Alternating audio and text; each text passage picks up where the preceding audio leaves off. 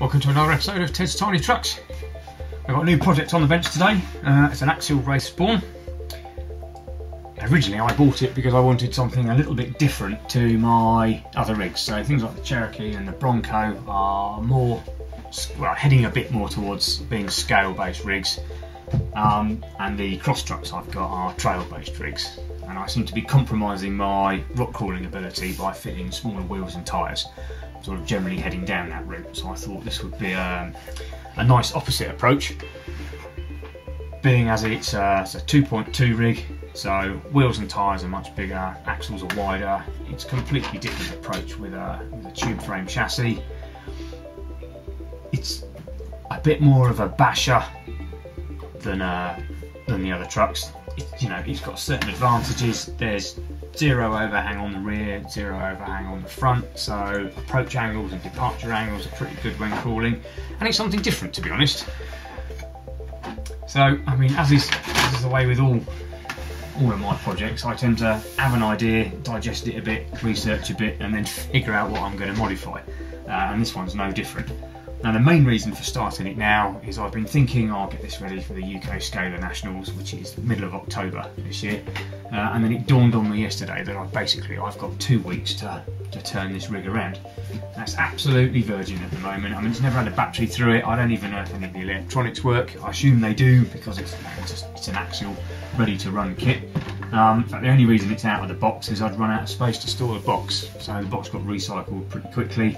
And the rig, well, I just made one of my usual cradles or skids or whatever you want to call it from pieces of softwood available at your local DIY store. It's a great way of storing things, easy to pick up, and keep the tyres off the floor so it stops me getting flat spots, but also keeps the suspension fully loaded so it keeps it more in its normal orientation. In terms of modification, there's a couple of bits I'm not that keen on. If we look at the plastic links underneath, we can see they've got quite a lot of flexibility in them, which is, I suppose it's okay if you're bashing the thing down and it gives everything a bit of give and a bit of movement, but that's not really what you want for crawling. And then the other thing that I'm never really that impressed with is the fact that the front servo horn hits the chassis, which is a bit of a pain and stops the travel there, whereas actually when you get a bit of clearance you can effectively get a thick end of another 3/4 of an inch worth of travel out the front end. So I think one of my first jobs will be I'm replacing the servo and I shall shim it back a fraction and just buy myself the extra couple of millimetres clearance at the front, ready to go.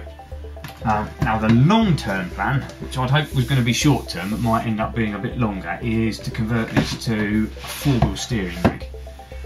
So to that end I've got myself a FlySky GT3C transmitter with a new receiver, on the grounds that these can be hacked using a PC, downloading new software and increasing the options and allocation of all the buttons. Hopefully that will work, although I've never done anything like that, so that's going to be a bit of a learning experience. And to be truthful, isn't required straight off the bat for going out crawling. What I did do though was buy a set of, let's do it the right way around, did buy a set of stainless steel links to replace upper and lower links on the front end and the steering on the front end, with the theory being that those plastic ones will transfer across to the rear at a later stage, if I can get the 4-wheel steering to work, because I've hacked that correctly. In terms of other bits and pieces stored up for the project, I've got a Castle 2.0 BEC, which is a battery eliminator circuit. So the theory is it takes the load off the ESC when powering the servo for steering. And in this case I've got 2 of the 20 kilogram waterproof Power HD servos, so obviously one front, one rear. I mean, you can run these through a Y lead so that and set them up so that front and rear move in opposite directions, and thus tighten the turning circle of the rig. But actually I think it's a bit more interesting if you can independently have just the front steering, just the rear steering, the two of them working opposite each other, and thus tightening the steering diameter or actually working together and allow you to cramp so the vehicle can move 45 degrees effectively. That would be an interesting thing to try and get working. Of course, in order to do that, I needed to buy a new set of C-hubs and a new set of knuckles to convert the rear axle into steering. I've got a new receiver which gives me extra channels to hopefully work with that. Reading around the subject, yeah, I mean, Wraiths have been around for, well, they've been around for blooming years, to be honest. There's some fantastic information available on rccrawling.com. If you read that, you tend to find, you know, the general consensus is, like, first off the bat, get yourself a set of universal joints for the front axle to replace the dog bones and cups. You know, they have a habit, you can actually steer so much that you can pop a dog bone out of the cup, and if you've got power on at that point, you just end up damaging things and ripping things apart, which is not much fun. And because I'm going forward steering, I've ended up with 2 packets of those. The motors also have a tendency to overheat, so the suggestion is that you lower the gearing by increasing the number of teeth on the spur gear, reducing the number of teeth on the pinion, and therefore giving the motor a bit of an easier life at the expense of slowing the thing down, which isn't really the end of the world for a rock crawler.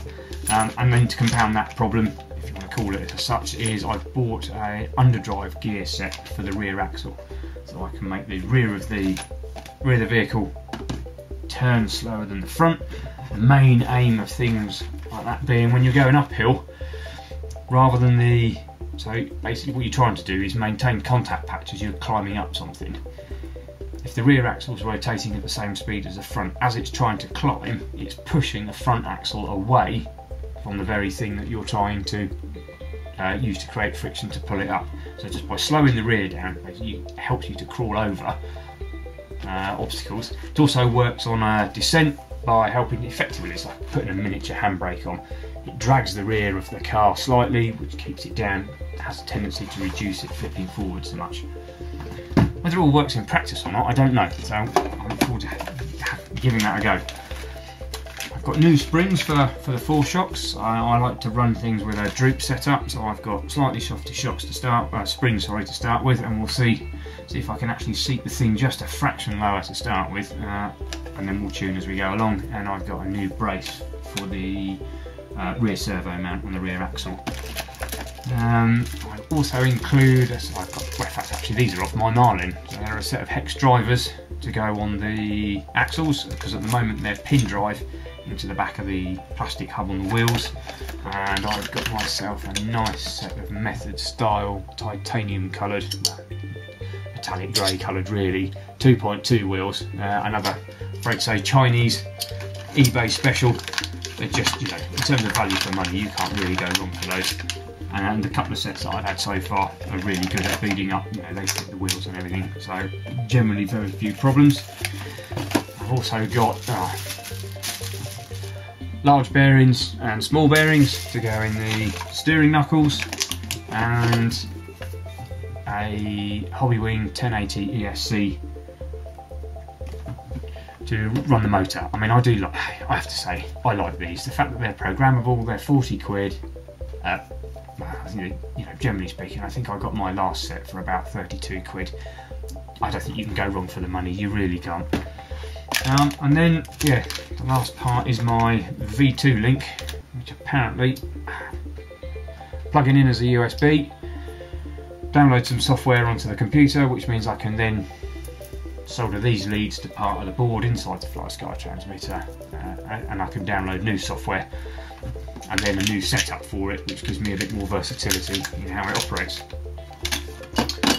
Colour wise, well, I mean, it all comes down to time, doesn't it, really? I mean, the big thing is upgrade the steering servo, get a spur gear, get the motor, get all of these bits bolted on. I can probably lock the rear out, so if nothing else, even if I don't get it steering quite right to start with, at least I can have everything in position. Colour wise, I'm thinking something like a metallic red with twin, probably metallic grey stripes or something like that.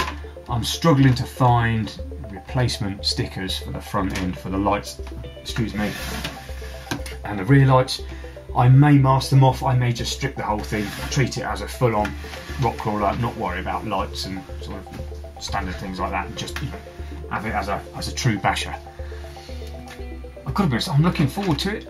Whether I'm going to go the full Monty, I mean the standard layout includes a receiver box at the front, ESC mounted on a bracket at the side, you've got transmission and motor halfway up, and then the battery sits in a battery tray at the back here. If I'm going to optimise it for crawling, which was the main idea, really what I want to do is put the battery across the front in this space here, and to move this up to the back so that the electrics are, the electrics are fairly light and are stationed away from everything else. And the battery up front is good, so try and keep a forward weight bias on the rig. I mean, it's it's slightly tipping forwards at the moment, but not a great deal. I think anything with a slight bias, I think it's a good idea, particularly if you're underdriving the rear and leaving the front as standard. But the downside to squeezing battery in this sort of space is it's a pain in the backside to get to with the body on. At least the rear battery change you can more or less do through the windows. Front battery change is a full body off job. I suppose it is possible that you could cut bodywork across here, maybe make this front panel hinge up, but then you destroy the body itself, which actually is quite nice. I mean, I like it. From the rear you can see that it's been pinched and tapered in, and it looks, to my mind anyway, so much better than the other offerings, which are a flat panel on the top, moulded bumper, and then flat panels on the side and the back again. It's all a matter of personal preference, really.